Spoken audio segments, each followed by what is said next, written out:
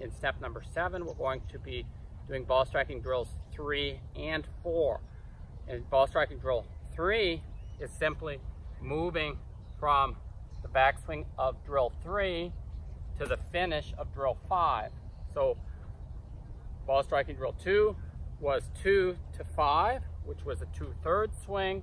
Now we're making a full swing, but not moving at full speed and finishing where we did in the previous ball striking drill. So finishing in the position from drill 5, which is here. So for ball striking drill 3, we're moving from here to here. Move slowly at first. Pay attention to where your club's striking the ground. Check your alignment as always.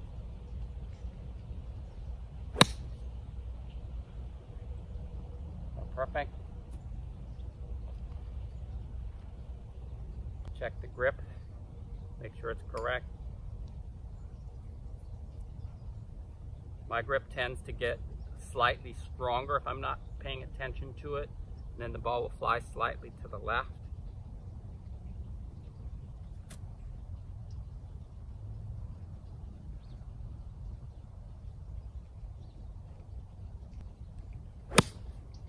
Here's one dead straight.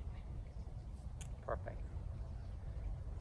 And I'll do these drills regularly, especially starting with ball striking drill 1, and I do a lot with ball striking drill 2, and then I move on to the longer swings, but I'll always come back to ball striking drill 2 if I have any issues.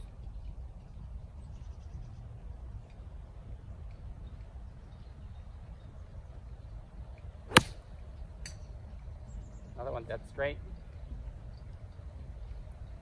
So for ball striking drill number 4, it's simply moving from drill 3 to drill 6. So I would practice that a couple times first, especially here going through to the finish. This is also great for warming up on the tee. A lot of people don't think about when they start swinging the driver, if you didn't have a chance to go to the range, about the speed the club's moving and the importance of a good follow through and finish. So in this drill, we're going to try to finish all the way through. I'm going to move from here to here, making sure that I'm making good contact with the proper position on the ground first. So it's basically moving from drill 3, which is here, to drill 6, which is there.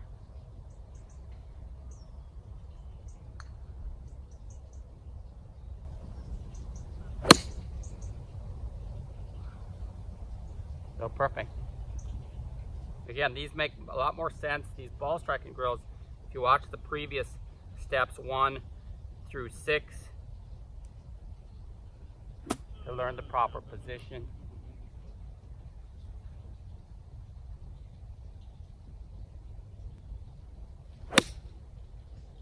Another one dead straight.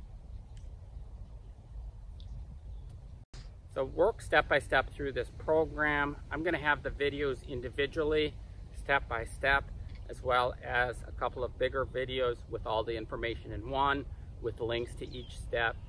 So please subscribe here on YouTube. Any comments or questions, put them in the box below. Also visit learninggolf.tv to find out my upcoming school schedule, as well as check out my inexpensive membership, which allows you to submit videos for my review. Thank you very much. I hope you have a great day.